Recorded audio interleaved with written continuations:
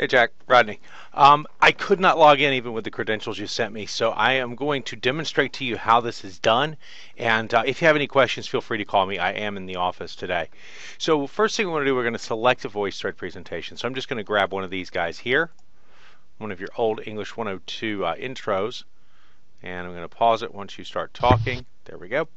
Now, the first thing I want to do is come up to Menu and go to Edit. Okay, and you'll see down here at the bottom of the screen we have Publishing Options.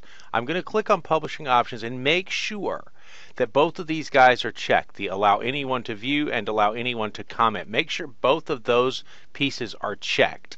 Then hit Save. Then the second thing you want to do is come over here to Share. And again, click Get a Link.